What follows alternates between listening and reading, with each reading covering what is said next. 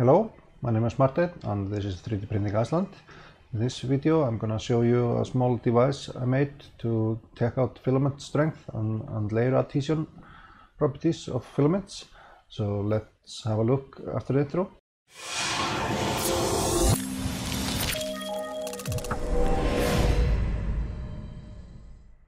So the reason for this device is that I've been testing filaments like from the maker box and done some filament reviews, and what I've been doing is to print out several items, and some of the items I tend to break, and what I've been doing is to break them with my hands and giving you feedback on how difficult it was. And just not very scientific, it's just my feel to it, and it's not a very controlled method of testing.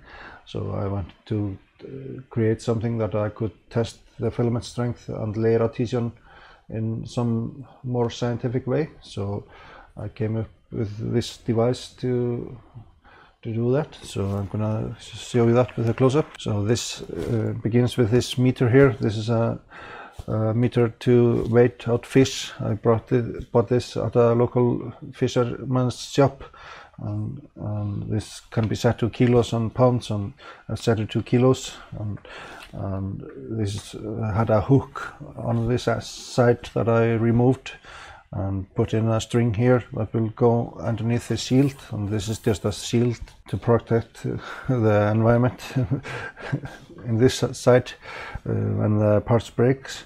So underneath here is the string that is attached to the measurement device. This here on the top is where I can place my phone to record a video.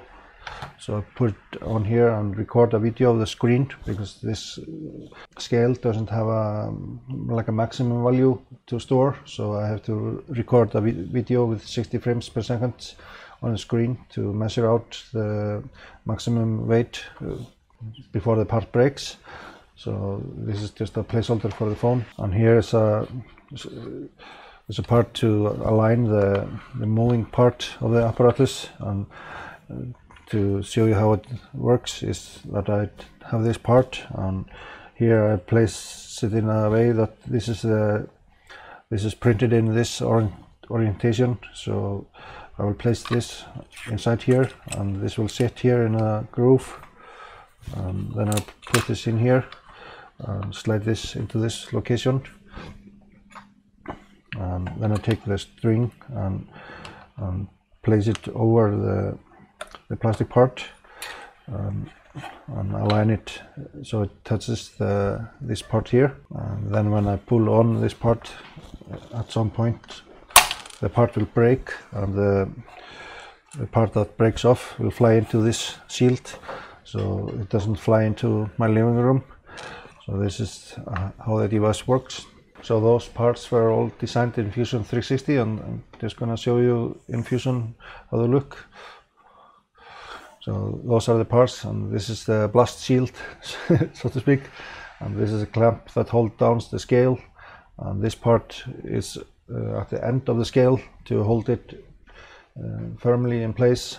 So this will take the load from the scale, and I pulled on the scale up to 25 kilos, and this is holding up quite well, this part. So this is a bulky part at the end, and then this is the pulling part and the guide for the pulling part, and then this is the mount for the screen. So those are the parts that I did for this build, and they're like this part, and this part is built specifically for this scale I have, and where the other parts are more could be used in some other projects maybe. But those are the parts. I have done quite a lot of testing. Here's a bowl full of broken parts. It's like 80 parts. And what I've done is to measure out the breakpoints from 2 batches of 40 break tests, and put them all in an Excel sheet to get the idea of how accurate the device is.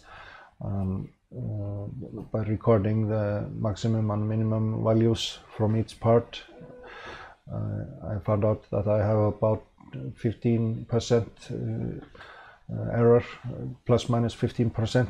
So I was getting for most of those parts like 4.9 kilos before the part breaks, and the maximum value was 116% of that value, and the minimum was 84% of that value. So I'm getting approximately plus minus 15% accuracy with this device, and it's somewhat random because I'm using my hand to pull on it, and if I do it in a fast way or a slow way, it might give me different results.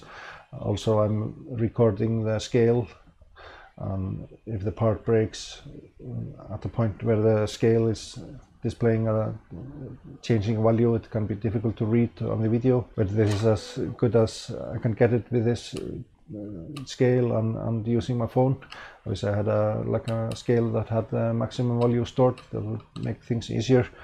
I might at some point create some ratchet system to do the pulling, so I will have a more controlled way of the pulling force, and even motorize it at some point. But this is what I'm gonna use, at least for now. So I'm quite happy with the device and the design. So this will be it for this video. It's a device that I plan to use on filament tests and do some more science than just having my hands break the parts and giving you values like somewhat difficult or very difficult or very easy to break.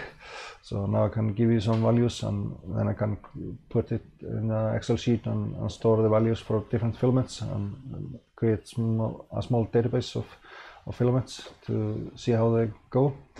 So this will be it for this video. Thank you for watching, and I will see you in the next one.